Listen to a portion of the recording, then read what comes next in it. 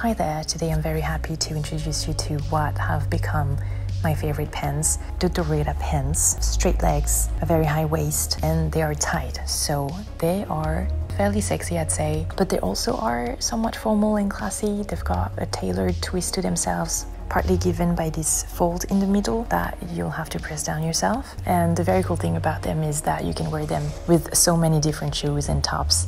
And even if the shoes and the tops are not formal themselves, they're still gonna look good with the whole outfit. I'm gonna right away tell you about the difficulty of sewing these pants. Okay, they have darts and they have a waistband, so it's a bit more difficult than sewing pajamas or joggers or leggings, but they don't have any pockets, as you can see, so that makes it very easy. The thing that is a bit difficult though about these pants is, as often with sewing, picking the right fabric.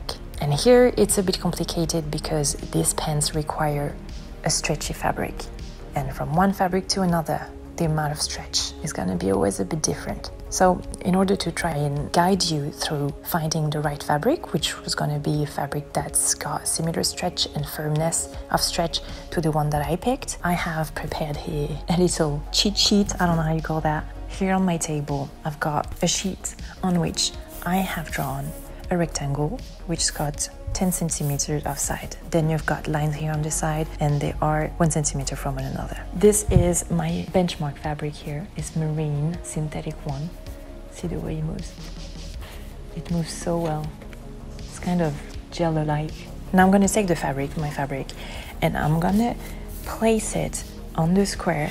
I'm gonna hold it on one side, and with the other hand, I'm gonna pull it as much as I can, and I'm gonna see to which point can it be extended and stretched out.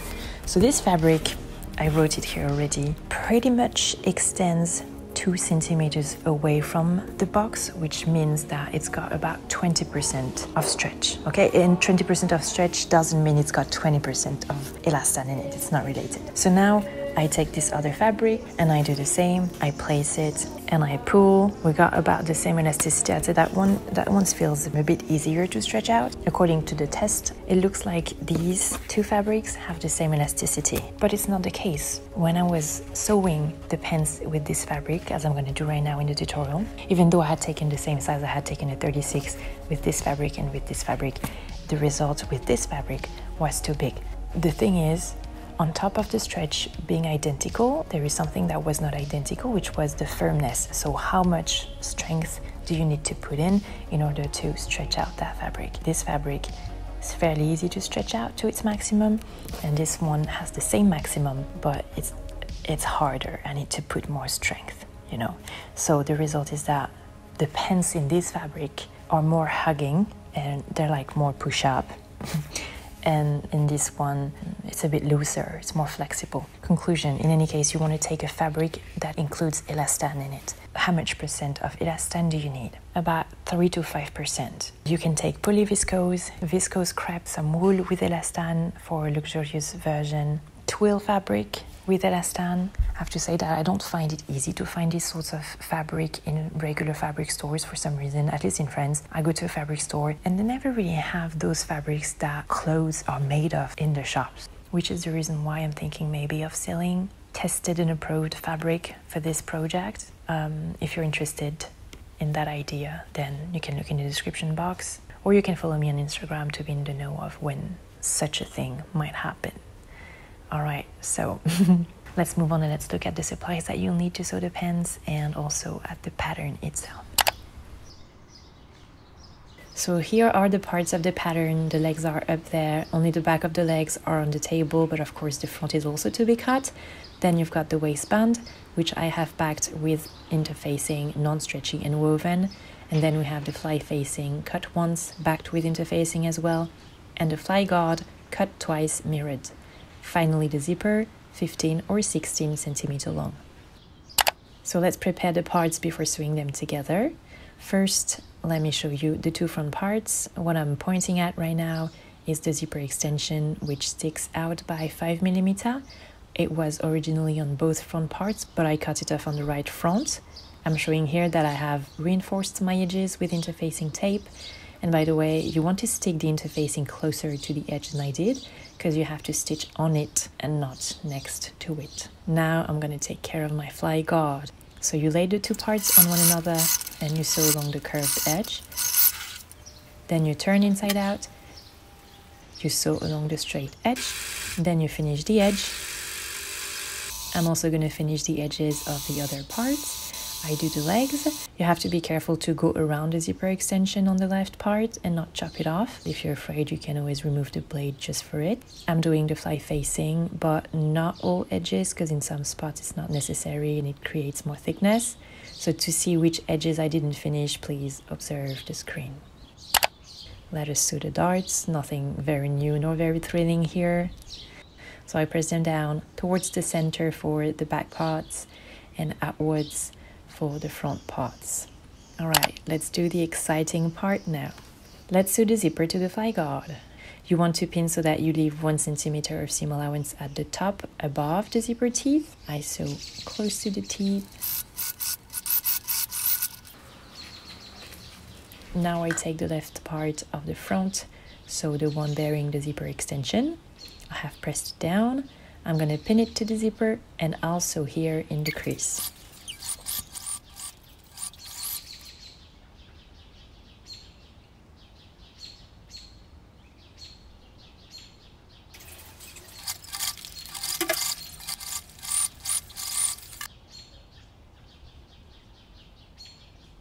I take the right leg, I lay the fly facing on it, I sew,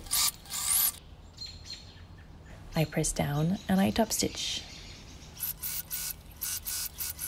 Now my left part goes on my right part, right side's touching. I'll pin the two parts carefully so they're precisely on top of one another. And now I'll sew the seam under the zipper. You want to start it where your zipper teeth end or begin.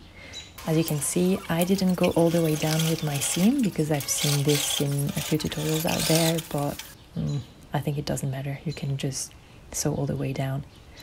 I'll pin the zipper to the fly facing and also close to the edge. I have printed this part of the front again so I can cut it. I'll use it to trace my front seam. I add a few pins so the layers don't move. I actually had to repeat this step because my fabric had moved and it didn't look straight. So take your time since it's a seam that will be visible. Also, don't pull on the fabric when you sew.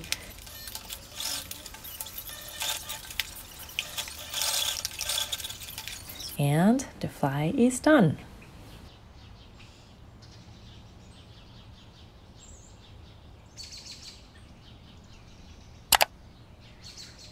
I'll pin the legs to one another. Et voilà.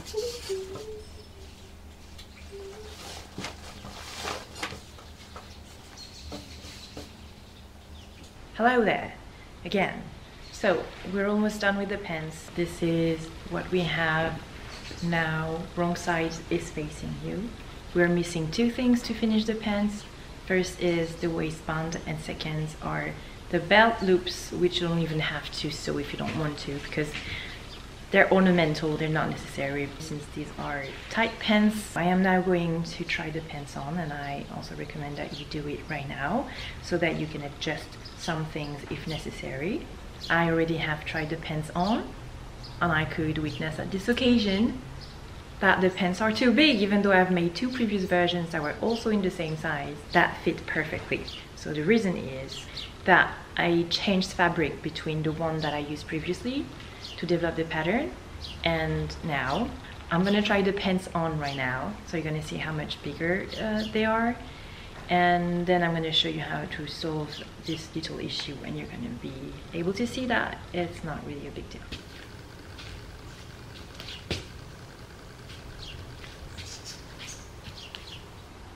Okay, so here are the things that I don't like. First of all, this should be really tight. It's not too bad, but I would like them to be really tight. They should be like hugging me, you know, they should be pushing me up. So the sides here need to be tighter. No, I like tight stuff, like this, real tight. Then if it's not tight, the problem is also that you get this little, in French is called a moustache. if I pull, you see, the fabric should be tensed. Alright, so I'm about to baste the pants on the side to try and reduce their width. You put the stitch length on the highest possible, then we're going to pick the straight stitch. I picked some white threads, and if reducing the pants on the side by 1 centimeter, if this is enough, then I'm gonna sew a normal one, permanent seam.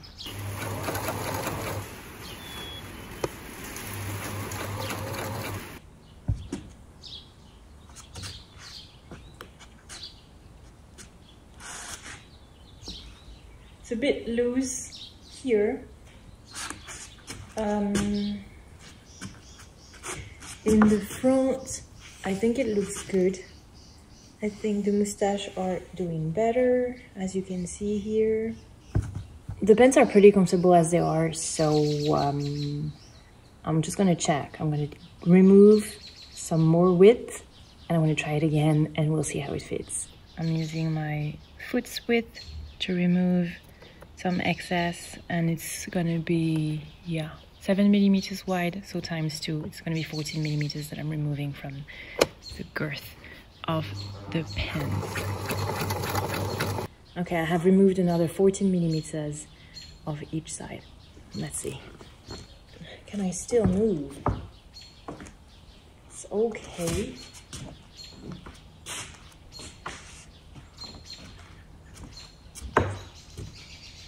Yay!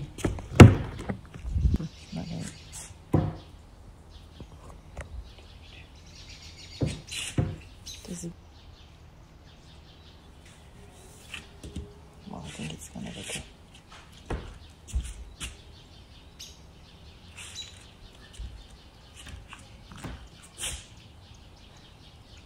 Sorry for showing my ass like that, but it's kind of important. We're doing some fittings right there.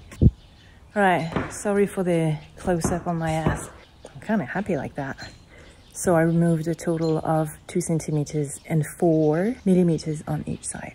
I've replaced the basting by a permanent seam, and I finished the edges with my overlocker. This means that we can move on to the waistband.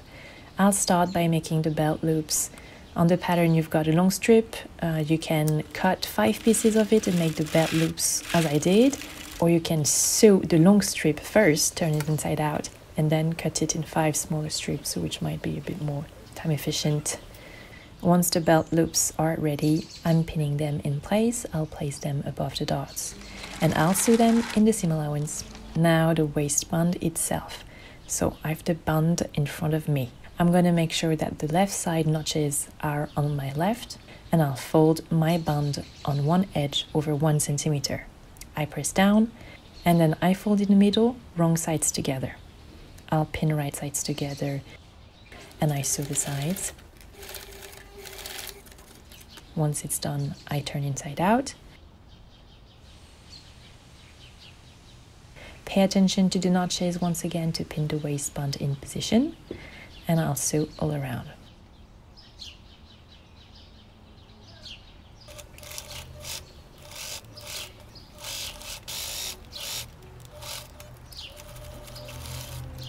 Here's what you should get.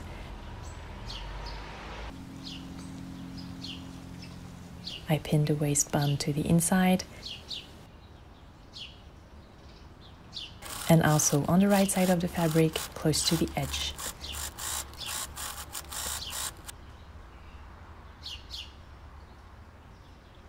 And I sew the other end of the belt loops.